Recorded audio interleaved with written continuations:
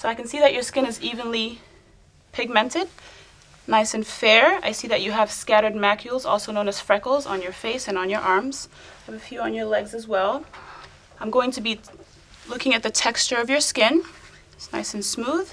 The temperature, as well as the moisture of your skin. I'm going to pinch your skin a little bit, and it should go right back to where it started. Just that shows that your skin is well hydrated. Next, I'm going to have you stick out your hands. I want to look at your nails. I'm just going to look at the shape of your nails, looking for any lesions, also looking at the hygiene of your nails. Okay, that looks good. I'm going to check capillary refill. That just checks perfusion, and the blood should rush right back in 2 to 3 seconds. Okay? All right, your nails look good. So that concludes the examination of the skin. Next, I'm going to look at your head, first starting with your scalp. I'm just going to run my hands through your hair, checking your scalp for any lesions or any nodules. All right, I don't feel anything. And your hair texture feels nice and silky, and the distribution is pretty even. So that looks good. That concludes the examination of the head. Next, we're moving on to your eyes. So I'm looking at your eyelids first, looking at the direction of your lashes to see that they're upturned, and I see that they are. Next, I'm looking at your lids for any ptosis, which means drooping. I'm also looking for redness, edema, or swelling. Redness is also called erythema. Next, I'm looking at your conjunctiva. Could you look up for me?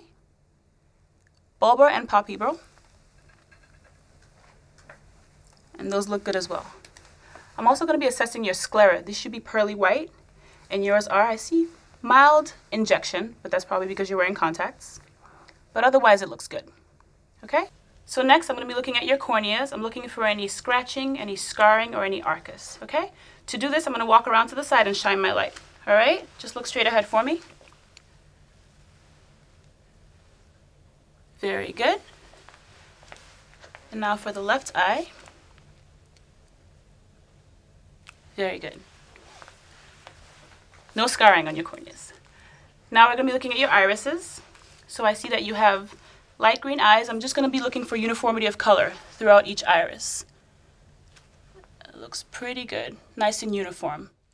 So next, Emily, I'm going to be assessing your pupils. First, I'm going to assess them to see that they're regular, round, equal, and also I'm going to assess the size to see that they're normal size, okay? Okay. To do that, I'm just going to use this chart right here. It has a guide, and your pupils are about 5 millimeters, and that is normal. Good. Okay? Perfect. Next, I'm going to assess your pupils' response to light. First, I'm going to do direct response, which means that when I shine this light right here in each pupil, it should constrict. Okay? I'm going to start with your right pupil first. And just look right at me. Perfect. Very good. So that was direct response to light. Did it constrict? It did constrict. Very good. Next, I'm assessing consensual response to light. So when I shine my light in your right pupil, your left pupil should constrict as well. Okay? I'm going to block the light when I do this, all right? Okay. Okay, so first, your right pupil. Very good. Very good. So your eyes have both direct and consensual response to light, and that is normal. Okay? Moving on, I'm going to also assess your eyes for accommodation. To do this, Emily, I'm just going to have you look right at my finger.